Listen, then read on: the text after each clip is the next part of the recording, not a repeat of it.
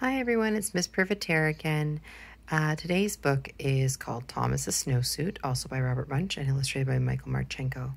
And one of the cute things for me with this story is that I actually did have a student in my class, feels like forever ago, whose name was Thomas, and he really did hate putting on his snowsuit, as you'll see in this story. Not exactly to this extreme, but still, Thomas's snowsuit.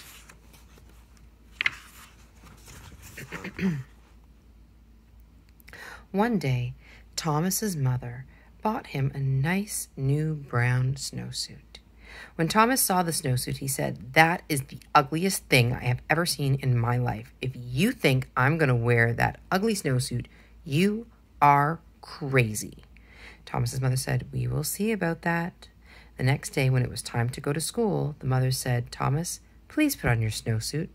And Thomas said, "No." His mother jumped up and down and said, "Thomas, put on that snowsuit." And Thomas said, "No, no, no, no, no." So Thomas's mother picked up Thomas in one hand, picked up the snowsuit in the other hand, and she tried to stick them together. They had an enormous fight, and when it was done, Thomas was in his snowsuit. Thomas went off to school and hung up his snowsuit. When it was time to go outside with all the other kids, jumped into their snowsuits and ran out the door. But not Thomas. The teacher looked at Thomas and said, "Thomas, please put on your snowsuit." Thomas said, "No, no, no, no." The teacher jumped up and down and said, "Thomas, put on that snowsuit." And Thomas said, "No, no, no, no, no, no." So the teacher picked up Thomas in one hand, picked up the snowsuit in the other hand, and she tried to stick them together. They had an enormous fight, and when they were done, the teacher was wearing Thomas's snowsuit, and Thomas was wearing the teacher's dress. When the teacher saw that what she was wearing, she picked up Thomas in one hand and tried to get him back into his snowsuit. They had an enormous fight, and when they were done, the snowsuit and the dress were tied into a great big knot on the floor, and Thomas and the teacher were in their underclothes. Just then the door opened, and in walked the principal. The teacher said, "It's Thomas. He won't put on his snowsuit." The principal gave him his very best principal look and said, "Thomas, put on your snowsuit." And Thomas said, "No, no, no, no, no."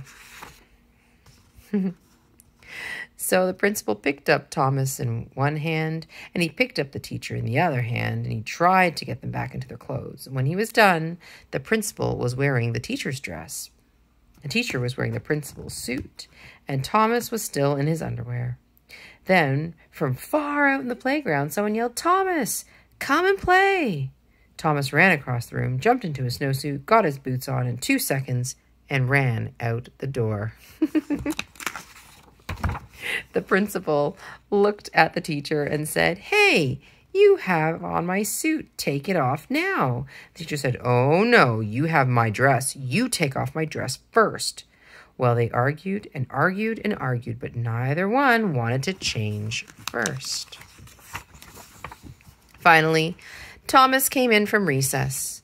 He looked at the principal and he looked at the teacher. Thomas picked up the principal in one hand. He picked up the teacher in the other hand.